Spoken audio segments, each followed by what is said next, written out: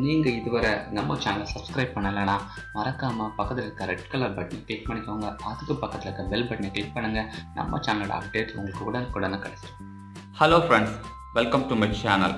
So இந்த வீடியோவில் நம்ம பார்க்கக்கூடியது சீரியல் ரிசப்ஷன் ப்ரோக்ராம். ஸோ ஒரு பேசிக்கான ஒரு சீரியல் ரிசப்ஷன் ப்ரோக்ராம் தான் பார்க்க போகிறோம். ஸோ நாம் எப்படி ஒரு சீரியல் கம்யூனிகேஷன் பண்ணணும் அப்படிங்கிறத நம்ம ப்ரீவியஸ் வீடியோவில் பார்த்துருப்போம்.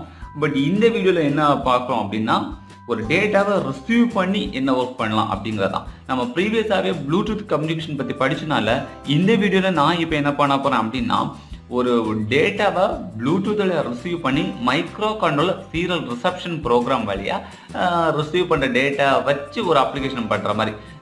நான் ஏற்கனவே சொன்னேன், ஆன் போர்டில் வந்து ஒரு எல்இடி இருக்குது. அதாவது பின் நம்பர் 13 வந்து ப்ரீடிஃபைண்டாகவே நம்மளோட மாடியூலில் வந்து ஒரு எல்இடி கனெக்ட் பண்ணி வச்சுருக்காங்க. ஸோ அந்த எல்இடி வந்து இன்னும் இருக்குது, நீங்கள் அது க்ளீனாக கவனிச்சிங்கன்னு தெரியும். இல்லைன்னா ஆர்டினோ போர்டோட ஸ்பெசிஃபிகேஷன் எடுத்து பாருங்க தெரியும். ஸோ இங்கே ஒரு பவர் எல்இடி க்ளோ ஆகிட்டு இருக்குது பார்த்தீங்களா. ஸோ இது ஆன் ஸ்டேட்டில் இருக்குது, இது ஆஃப் ஸ்டேட் இருக்குது. அந்த டிஃபரன்ஸ் வந்து நீங்கள் தெரிஞ்சுக்கோங்க. நம்மளோட ப்ளூடூத் ஏற்கனவே கனெக்டாக இருக்கனால அது பிளிங்கிங் ஸ்டேட்டில் இருக்குது. ஓகே கைஸ், ஸோ நான் இப்போ என்ன பண்ண போகிறேன் அப்படின்னா, மொபைல்லேருந்து டேட்டாவை அனுப்ப போகிறேன். அதை ப்ளூடூத் ரிசீவ் பண்ணி கண்ட்ரோலருக்கு கொடுத்து அந்த எல்இடி ஆன் பண்ணுது. சிமிலர்லி எல்இடி ஆஃப் பண்ண போகிறேன். சின்னதாக ஒரு சின்ன ஒரு ஆட்டோமேஷன் மெத்தட் தான். ஓகே கைஸ், ஸோ ஸ்ட்ரைட்டாக நான் வந்து ப்ரோக்ராம்க்கு வரேன். ஸோ ப்ரோக்ராமில் நீங்கள் பார்த்துட்டீங்கன்னு வச்சுக்கோங்க, ரொம்ப சிம்பிளான ஒரு விஷயம் என்ன அப்படின்னா, ஏற்கனவே நீங்கள் வந்து சீரியல் டாட் பிகின்லாம் பார்த்தாச்சு. ஸோ இப்போ நீங்கள் வந்து வாய்டு செட்டப் உள்ளாடி இந்த ஒயில் லூப் பாருங்க. ஸோ இது என்ன அர்த்தம்னா, if inverse of serial reception நடக்கலை அப்படின்னா இந்த லூப்பில் சுற்றிக்கிட்டே இருக்கணும் அப்படிங்கிறது தான் இந்த லைனோட மீனிங். ஸோ இது என்ன பர்பஸ்க்காக யூஸ் பண்ணியிருக்காங்க அப்படின்னு பார்த்தாச்சுன்னா, ஜென்ரலாக ஒரு சீரியல் ரிசப்ஷன் இருக்குதா இல்லையா அப்படின்னு ஜஸ்ட் செக் பண்ணுறது தான். சீரியல் ரிசப்ஷன் இல்லைன்னா அந்த லூப்லேயே சுற்றிக்கிட்டு இருக்கும். ஸோ சீரியல் ரிசப்ஷன் எப்போ நடக்குதோ, அதாவது சீரியலாக ஒரு டேட்டா ரிசீவ் ஆகுதோ அப்போ தான் அடுத்த லைனுக்கு போகும். அது வரைக்கும் ரிசீவ் ஆகி ஜஸ்ட் வெயிட்டிங் ஸ்டேட்டில் இருக்கிறது தான் இந்த லைன். ஸோ இந்த லைன் கண்டிப்பாக அவசியம் அப்படியெல்லாம் கிடையவே செய்யாதுங்க. பட் தெரிஞ்சு வச்சுக்கோங்க, இன்வெர்ஸ் ஆஃப் சீரியல் நம்ம யூஸ் பண்ணாச்சுன்னா ரிசப்ஷனுக்காக வெயிட் பண்ணுறதுக்கு உண்டான லைன். ஸோ நீங்கள் வந்து ஓனா ப்ரோக்ராம் எழுதும்போது ரிசப்ஷனுக்கு நீங்கள் ப்ரோக்ராம் எழுதுறீங்கன்னா ஒரு வெயிட் பண்ணணுங்கிற ஒரு ஸ்டேட்டுக்கு நீங்கள் செக் பண்ணீங்கன்னா இந்த லைனை யூஸ் பண்ணிக்கலாம். தென் ஆஸ் யூஷுவல் நம்மளோட லூப்பில் நம்மளோட ஃபங்க்ஷன்ஸ். ஸோ இந்த ஃபங்க்ஷனில் சீரியல் ரிசப்ஷனோட ப்ரோக்ராம் இவ்வளோ தான். இது வந்து எல்இடி ஆன் ஆஃப் பண்ணக்கூடிய கான்செப்ட். ஸோ இப்போ சீரியல் ரிசப்ஷன் இந்த லைனை மட்டுமே நீங்கள் கான்சன்ட்ரேட் பண்ணுங்கள். நான் ஏற்கனவே என்ன பண்ணியிருக்கேன்னா, குளோபலாகவே இன்கமிங் பைட் அப்படின்னு சொல்லிட்டு ஒரு வேரியபிள் டிக்ளேர் பண்ணியிருக்கேன். ஸோ இங்கே நான் என்ன சொல்லியிருக்கேன்னா, if serial dot available is greater than 0, serial reception நடந்திருந்தால், இஃப்ங்கிற வார்த்தைக்கு அர்த்தம் புரிஞ்சுக்கணும். சீரியல் ரிசப்ஷன் இருந்திருந்தால் என்ன பண்ணணும், ஃபங்க்ஷனுக்கு உள்ளாடி வரணும். அதாவது ஓப்பன் க்ளோஸ், உள்ளுக்குள்ள incoming byte equal to serial dot read, அதாவது அந்த ரிசீவ் பண்ண டேட்டாவை இன்கமிங் பைட் அப்படிங்கிற வேரியபிளுக்கு மூவ் பண்ணியிருக்கேன். ஸோ நல்லா புரிஞ்சுக்கணும், சீரியல் டாட் அவைலபிள் இருக்கான்னு செக் பண்ணுறோம். அவைலபிள் இருந்துச்சுன்னா, அதாவது ரிசப்ஷன் நடந்ததுன்னா, ரிசப்ஷன் நடந்தால் தான் நம்மளோட இந்த லூப்லேருந்து வெளியே வரும். ஸோ அதனால டெஃபினட்டாக இமீடியட்டாக இந்த லைன் எக்ஸிக்யூட் ஆகும். ஸோ ரிசப்ஷன் நடந்ததுன்னா இமீடியட்டாக ரிசீவ் ஆகக்கூடிய டேட்டாவை இந்த ஃபங்க்ஷன் இந்த வேரியபிள்குள்ள மூவ் பண்ணோம். இப்போ நான் என்ன பண்ணியிருக்கேன், இன்கமிங் பைட் ஏங்கிற வேல்யூவாக இருந்தேன்னா, அதாவது நான் எப்படி பார்த்தாலும் ரிசப்ஷன் நான் டிரான்ஸ்மிட் பண்ணக்கூடிய டேட்டா ஒரு கேரக்டர் தான். அந்த கேரக்டர் இருந்தேன்னா எல்இடியை ஆன் பண்ணுறேன். Digital write LED comma high. So எல்இடியை வந்து நான் ஏற்கனவே மேலே 13th பின் அப்படின்னு சொல்லிட்டு நான் மென்ஷன் பண்ணியிருக்கேன். ஸோ 13வது பின்னில் ஏற்கனவே நம்மளோட போர்டில் எல்இடி இருக்கனால அந்த எல்இடியை ஆன் பண்ணுறேன்.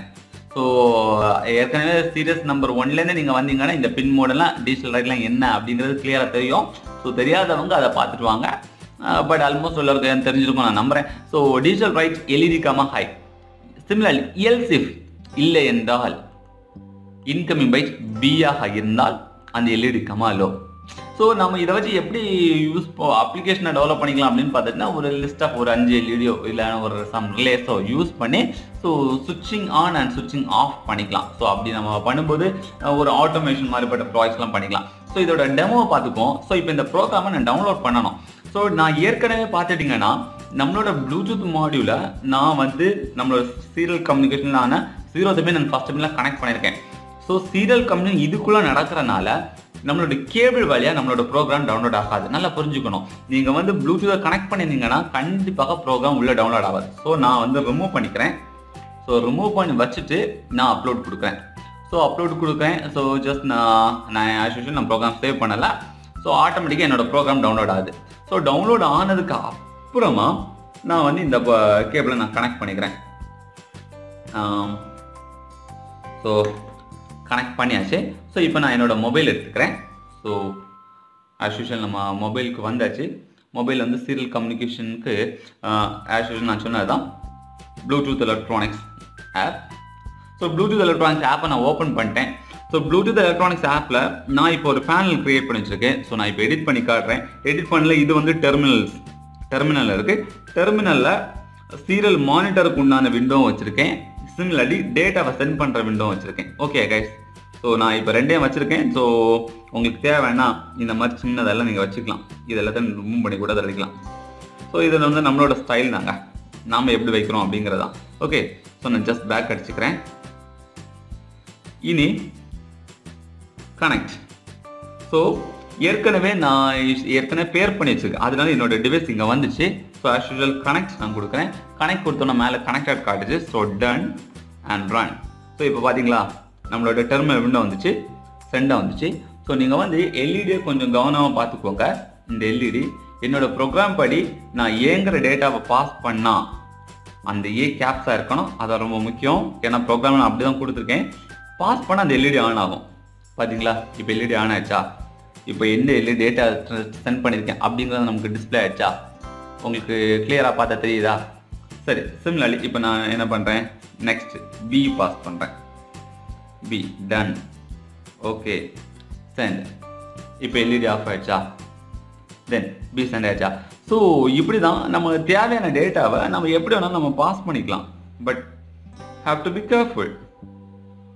எல்இடி ஆனாச்சா? ஸோ இப்போ நீங்கள் கேட்கலாம், நீ ஒரு ஆட்டோமேஷன் சிஸ்டம் இந்த மாதிரி நம்ம டேட்டாவை கொடுக்க வேண்டியிருக்கு. பட் நமக்கு அப்படி தான் தேவையில்லை. நம்ம என்ன பண்ணலாம் அப்படின்னா புதுசாக ஒரு பேனலை உருவாக்கிக்கலாம். ஸோ என்ட்ரு கொடுக்குறேன், ஒரு சுவிட்சஸ் கொடுத்துக்கிறேன். ஸோ சுவிட்சஸ் எடுத்து நான் இந்த மாதிரி பிளேஸ் பண்ணிக்கிறேன். ஸோ இதை நான் எடிட் பண்ணுறேன். ஸோ எடிட் பண்ணும்போது டெக்ஸ்ட் இனிஷியலாக ஏ, நெக்ஸ்ட்டு பி, நெக்ஸ்ட்டு டன்னு. ஓகே, ஸோ இப்போ நான் பேக் அடிச்சுக்கிறேன்.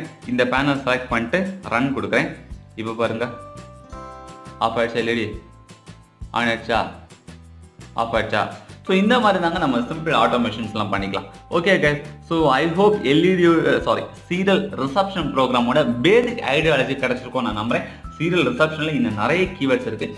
ஒவ்வொரு கீவேர்டும் அடுத்தடுத்த வீடியோவை பார்த்துக்குவோம். ஏன்னா ப்ரீவியஸாகவே நான் RFID வச்சு சொல்லித்தர மாதிரி தான் சொல்லியிருந்தேன். பட் ஒரு சில கீவேர்ட்ஸ் வந்து RFID வச்சு சொல்லி தரதுக்கு ரொம்ப கம்ஃபர்டபுளாக இருக்கும். ஸோ அதனால தான் இப்போதைக்கு வந்து சீரியல் ரிசப்ஷன் ப்ரோக்ராம் இந்த மெத்தடில் சொல்லியிருந்தேன். ஓகே கைஸ், ஸோ இந்த வீடியோ பிடிச்சிருந்தா லைக் பண்ணுங்கள், ஷேர் பண்ணுங்கள், மறக்காமல் நம்ம சேனலை சப்ஸ்கிரைப் பண்ணுங்கள், உங்கள் ஃப்ரெண்ட்ஸ் எல்லாருக்குமே ஷேர் பண்ணுங்கள்.